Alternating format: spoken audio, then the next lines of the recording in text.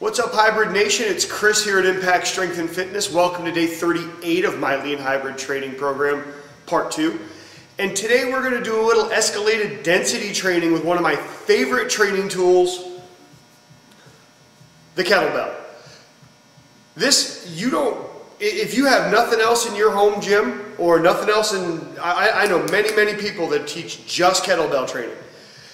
This is one of the most effective tools that's out there today. It has been for hundreds of years. So what we're going to do today is we're going to do 20 minutes of kettlebell swings and push-ups, just because push-ups are always good. And I'm going to actually go through this workout twice with two separate groups today. I'm going to do one with a double kettlebell, which will be two-hand swings and push-ups. Then we'll do 20 minutes of that. Then I've got another group I'm going to do it with one hand, just to kind of show you show you the difference between both. Then we're going to do 15 minutes of a kettlebell clean and kettlebell front squats. Then at the end we'll do 5 minutes of windmills just to get a little bit of core training.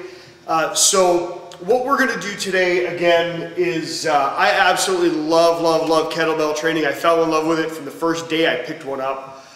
So check out today's workout. We're going to start working with 5 and then obviously when 5 gets too hard we go down to 4, 3, 2, 1 for the rest of the time that we have.